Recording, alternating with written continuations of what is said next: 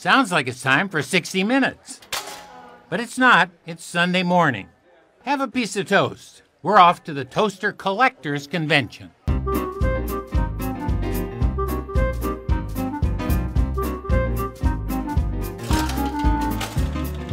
They call it Oktoberfest.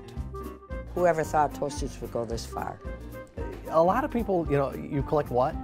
There's some beautiful craftsmanship in some of them toasters. I call them monuments to the breakfast table, basically. This toaster right here would really clean up nicely. Ken Huggins is a major collector. This is just part of his agglomeration.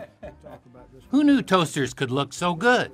This is the first American-produced toaster. We call it a Percher. It's a General Electric. Many are antiques dating from the dawn of electric toasting, around 1908. And while this thing is glowing red hot, you have to pick the piece of bread up and turn it over the other way, which could be disastrous. There must be a trick to it. There's got to be a trick to it. You have to be fast. From perchers to pinchers. One of the ideas that was really a breakthrough in toasters was being able to turn a piece of toast over.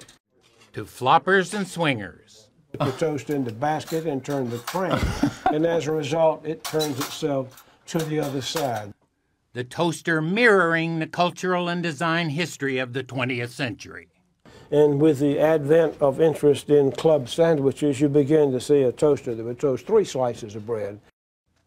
The quest to build a better toaster attracted some of our greatest minds, like the guy who invented the light bulb. These are basically the items that Edison made, called Etacraft, and they're very extremely well-made, very durable sorts of things.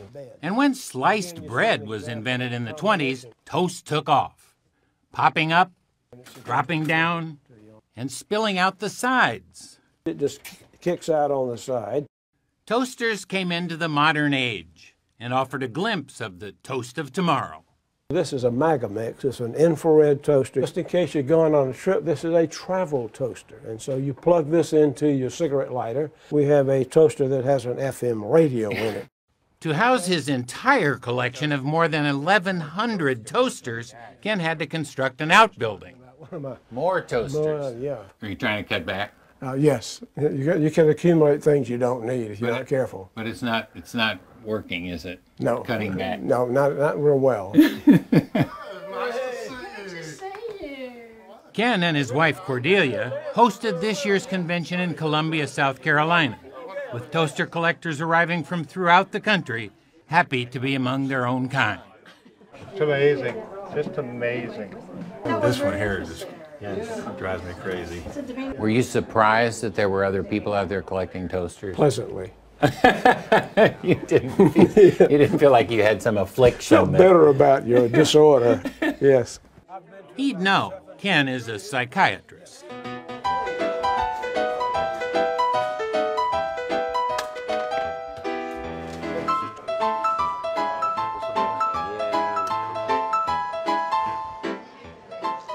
At the convention, I was surprised to see hundreds of toasters, but no toast. Yeah, we can make toast. I've got some. Brought my bread. Okay.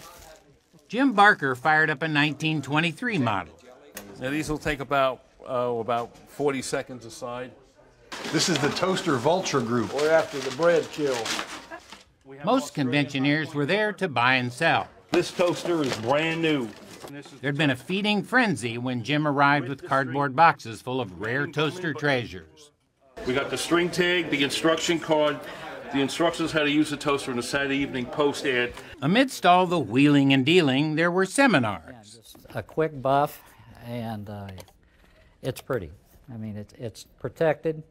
It leaves a little finish on it. And awards. Some collectors went home with coveted blue ribbons. So you bought something today? Yes, I bought this. Richard Larison went home with this jewel box toaster to add to the 1,000 he already has at his small appliance museum in Missouri. So what'd you have to bid to get that? $1,500. And I think it was a steal at that price. I paid $5,000 for toasters.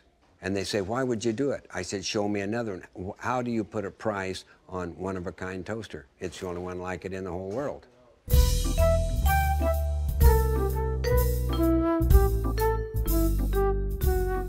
You look at them as artwork? Absolutely. Art that makes breakfast.